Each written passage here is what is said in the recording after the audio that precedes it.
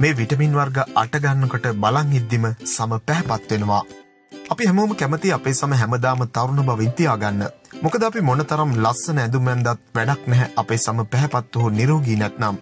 මේ නිසා අපි හිතුවා හැමදාම සම පැහැපත්ව හා නිරෝගීව තියාගන්න උදව් වෙන විටමින් වර්ග 8ක් ගැන ඔයාලට තොරතුරු ගෙන එන්න. මේ විටමින් වර්ග ගැන සැලකිලිමත් වෙලා ඒවා පුළුවන් තරම් ආහාර ඔස්සේ හෝ බාහිර ක්‍රම ඔස්සේ ශරීරයට ලබා ගත්තොත් පැහැපත් සමක් පවත්වා ගන්න එක එතරම් අමාරු වැඩක් වෙන එකක් නැහැ. එහෙනම් වැඩි කතා නැතුව මේ සම පැහැපත් කරන විටමින් වර්ග මොනවද කියලා අපි බලමු.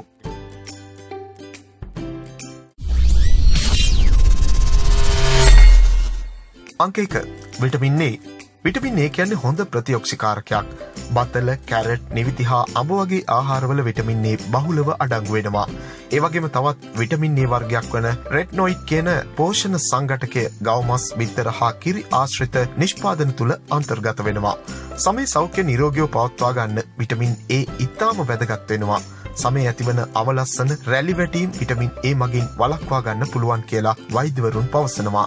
මේ සඳහා ඔබට වෙළඳ පොලේ තිබෙන විටමින් A අඩංගු ක්‍රීම් වර්ගයක් භාවිතා කිරීම හෝ විටමින් A බහුලව අඩංගු ආහාර දිනපතා අනුභව කිරීම සිදු කරන්න පුළුවන්. ඒ වගේම තමයි විටමින් A ශරීරයට නොඅඩුව ලැබීම මගින් ඔබේ ඇස්පෙනීම වර්ධනය වීමත් සිදු වෙනවා. ඒ නිසා ඇස්පෙනීම දුර්වල වේගෙන යන අයට කැරට් වගේ ආහාරයක් දිනපතා ගත්තොත් නැවත පෙනීම යථා තත්ත්වයට පත් කරගන්න පුළුවන්. විටමින් A බහුල ආහාර වැඩි වැඩියෙන් අනුභව කිරීමෙන් පෙනහළු පිළිකාවලුත් වැළකීලා ඉන්න පුළුවන් කියලා දැන් සොයාගෙන තිබෙනවා. අංක 2 විටමින් C. විටමින් C කියන්නේ අපේ සම ගොඩක් ලස්සන කරන්න උදව් වෙන විටමින් වර්ගයක් වගේම අපේ සමස්ත ශරීර සෞඛ්‍ය නිරෝගීව පවත්වා ගන්න විශාල කාර්යභාරයක් ඉටු කරන විටමින් වර්ගයක්. දොඩම්, ලෙමන්, දෙහි වගේ පැංගිරි කුලයේ පළතුරු වල බෙල් පෙපර්ස්, බ්‍රොකොලි, ස්ට්‍රෝබෙරි, තක්කාලි හා කොළ පැහැති එළවලු වර්ග බොහොමයක විටමින් C යහමින් අඩංගු වෙනවා. අපේ සම හැදිලා තියෙන්නේ කොලජන් කියන ප්‍රෝටීන වර්ගයෙන්. විටමින් C මගින් සමේ කොලජන් නිෂ්පාදනය වර්ධනය කරනවා. එහි ප්‍රතිඵලයක් විදිහට සමේ ඇදෙන සුළු බව වැඩි වෙලා සම තරුණ පෙනුමකින් පැවතීම සිදු වෙනවා. ඒ වගේම විටමින් C කියන්නේ නිදහස් අණු වලින් අපේ සම ආරක්ෂා කරන බලගතු ප්‍රතිඔක්සිකාරකයක්. සූර්යාලෝකයත් සමග පැමිණෙන අහිතකර කිරණ වර්ගයක් වන UV කිරණ වලට අධිකව නිරාවරණය වීම නිසා අපේ සම අකලට වයසට යාම සිදු වෙනවා. නමුත් දැන් සොයාගෙන තියෙනවා විටමින් C මගින් අකලට වයසට යාම පවා වළක්වා ගන්න පුළුවන් වන හයිපර් පිග්මෙන්ටේෂන් සුව කර ගන්නත් විටමින් C බහුල ආහාර අනුභව කිරීම මගින් හැකියාව ලැබෙනවා. අංක 3 විටමින් E. අපි උඩින් කතා කරපු විටමින් වර්ග දෙක වගේම විටමින් E කියන්නේ ප්‍රබල ප්‍රතිඔක්සිකාරකයක්. විටමින් E අවශ්‍ය පමණින් අපේ ශරීරයට ලබා ගත්තොත් සියල්ල පරදන ලස්සන රූපයක් ලැබෙන බව වෛද්‍යවරු පවසනවා. ඒ තරමටම හිස කෙස් වලට සමට හා නියපොතු වලට විටමින් E වැදගත් වෙනවා. ඒ වගේම තමයි විටමින් A හොඳින් ශරීරය තුල ගබඩා කරගන්නත් විටමින් E අවශ්‍ය බව හාවර්ඩ් සෞඛ්‍ය ප්‍රකාශනය සඳහන් කරනවා. නිදහස් අණු මගින් සමට සිදුවිය හැකි හානි වළක්වා ගැනීමටත් කුරුල්ලා වැනි සම මත ඇතිවන අවලස්සන ආසාදන තත්ත්වයන් මර්ධනය කරගන්නත් විටමින් E තරම් හොඳ දෙයක් තවත් මේ ලෝකේ නැහැ. නිවිති, බ්‍රොකොලි වගේ එළවලු වර්ගවලත්, ආමන්ඩ්, රටකජු වගේ ඇට වර්ගවලත්, විවිධ එළවලු තෙල් වර්ගවලත් විටමින් E යහමින් අඩංගු වෙනවා. අංක 4 විටමින් D. විටමින් D කියන්නේ ටිකක් විශේෂ විටමින් වර්ගයක්. වෛද්‍යවරුන් මෙය හඳුන්වන්නේ හිරුවෙලියේ විටමින් වර්ගය ලෙසයි. හිරුවෙලිය මගින් තමයි අපේ සම මේ විටමින් වර්ගය සංශ්ලේෂණය කරගන්නේ. සමකේ ආසන්නව ජීවත් වන අපි වගේ රටවල් වලට නම් විටමින් D වලින් ඒ හැටි අඩුවක් නැහැ. ඒත් ඔබ ඉඳලා හිටලවත් එලිමහනේ කාලය ගත නොකරන කෙනෙක් නම් සමහර විට ඔබ විටමින් D ඌනතාවයෙන් පෙළෙන කෙනෙක් වෙන්න පුළුවන්. එවැනි පුද්ගලයන් බිම්මල්, මාළු හා බිත්තර වැනි ආහාර අනුභව කිරීම මගින් හා හිරුවෙලියේ යම් කාලයක් ගත කිරීම මගින් විටමින් D ඌනතාවය පූර්ණය කර ගැනීමට පුළුවන්. විටමින් D හා කුරුල්ලා ආසාදන අතර ප්‍රබල සම්බන්ධතාවක් ඇති බවටද වෛද්‍යවරුන් පවසනවා. ඒට හේතුව ශරීරයේ ආසාදන වලට එරෙහිව සටන් කිරීමේ ඉහළ හැකියාවක් විටමින් D සතු වීමයි. ඒ නිසා ඔබේ සම විවිධ ආසාදන වලින් තොරව ලස්සනට තියාගෙන ඉන්න කැමති නම් විටමින් D ගැනත් සැලකිලිමත් වෙන්න වෙනවා. අංක 5 විටමින් K. සමේ තුවාල හා සීරීම් සුවවීම සඳහා විටමින් K ඉතාම වැදගත් වෙනවා. ඒට හේතුව තමයි ශරීරය තුල ප්‍රමාණවත් ලෙස විටමින් K නොතිබුණොත් රුධිරය කැටි ගැසීම නිසියාකාරව සිදු නොවීම. විටමින් K මගින් ඇස් වටා කළු වීම, නහර ගැට ගැසීම, සමේ ඇදීම් සලකුණු හා කැලැල් මකා දැමීම සිදු කරනවා. ඔබත් සමේ මෙවැනි අවලස්සන තත්ත්වයන්ගෙන් පෙළෙන කෙනෙක් නම් ගෝවා, බොකුටු ගෝවා, පීකුදු හා කිරි ආහාර හැකි තරම් ආහාර වේලට එකතු කරගන්න. එවිට ඔබේ සම ලස්සනට තියාගන්න පුළුවන් වේවි. අංක 6 විටමින් B3. නයිසින් ලෙස හඳුන්වන මෙම විටමින් වර්ගය බොහෝ සත්ව හා ශාක ආහාරවල අඩංගු වෙනවා. නිරෝගී සමක් සඳහා වගේම අපේ මොළයේ ස්නායු පද්ධතියේ හා රුධිර සෛලවල යහපත් ක්‍රියාකාරීත්වයටද විටමින් B3 ඉතාම වැදගත්. විටමින් B3 වලට පුළුවන් අපේ සමේ වයසක පෙනුම අඩු කරලා සම තරුණ කරන්න. ඒ වගේම සමට දිදුලන පෙනුමකුත් විටමින් B3 මගින් ලැබෙනවා. මේ නිසාම රූපලාවන්‍ය කර්මාන්තය තුල බොහෝ සම තරුණ කරන හා පැහැපත් කරන නිෂ්පාදන තුල විටමින් B3 අඩංගු වෙනවා. අංක 7 විටමින් B5.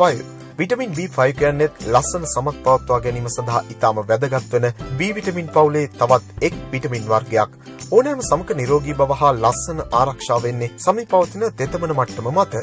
විටමින් B5 කියන්නේ අපේ සමේ නිසි තෙතමන මට්ටම ආරක්ෂා කරලා සම නිරන්තරයෙන් සජලව පවත්වා ගැනීමට උදව් වෙන විටමින් වර්ගයක්. සෑම විටම සමේ තෙතමනය නිසියාකාරව පැවතීම නිසා සම නිරෝගී පැහැපත් දිදුලන පෙනුමකින් පැවතීම සිදු වෙනවා. ධාන්‍ය වර්ග, අලිගැට පේර හා කුකුල් මස් වැනි ආහාර අනුභවය මගින් මෙම විටමින් වර්ගය පහසුවෙන්ම ඔබේ ශරීරයට එකතු කර ගැනීමට පුළුවන්. අංක 8 ෆෝලික් අම්ලය එහෙමත් නැත්නම් විටමින් B9. ඔබ දරුවන් සිටින මවක් නම් ගර්භණී සමයේ හා ඊට පෙර සිටම දරුවන්ගේ බුද්ධි වර්ධනය සඳහා ෆෝලික් අම්ලයේ ඇති වැදගත්කම් පිළිබඳව ඔබ හොඳින්ම දන්නවා ඇති. මෙහෙම වෙන්න හේතුව තමයි ශරීරයේ නව සෛල නිර්මාණය වීම සඳහා ෆෝලික් අම්ලය දැවැන්ත කාර්යභාරයක් සිදු කිරීම.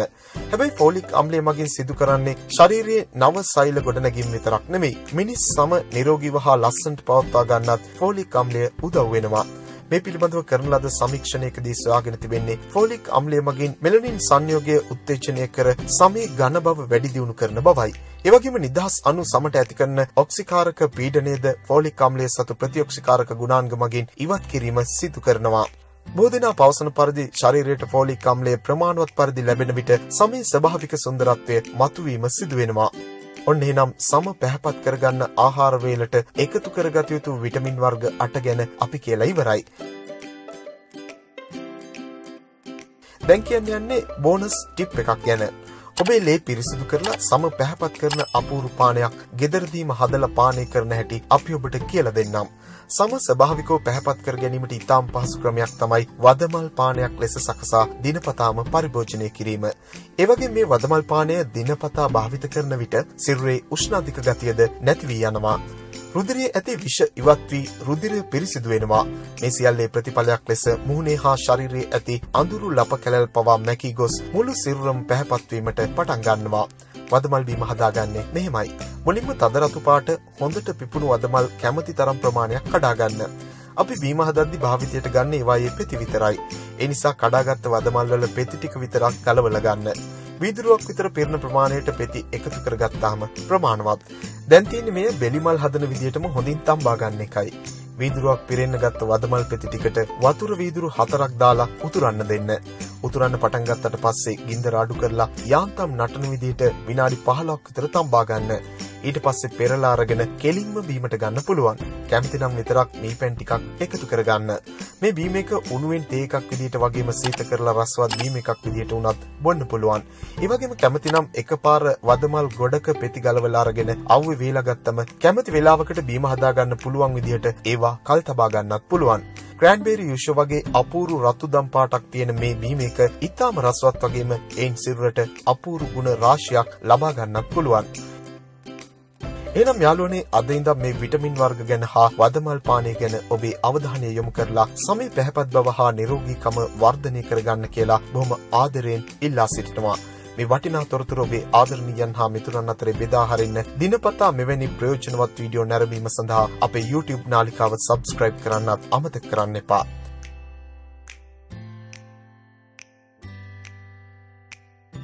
අයමත් හමුවෙමු මේ වගේම වැදගත් වීඩියෝවකින්. යන්න කලින් Housewife YouTube නාලිකාව subscribe කරලා ඊට එහා පැත්තෙන් තියෙන පුංචි සීනුවත් ඔබලා යන්න අමතක කරන්න එපා. ඒ ගමන්ම වීඩියෝ එකට like එකක් දාලා ඔබේ මිතුරන්ට බලන්න පහලින් share කරන්න. ඔබට නිරෝගීමත් සුබ දවසක් වේවා. ආයුබෝවන්.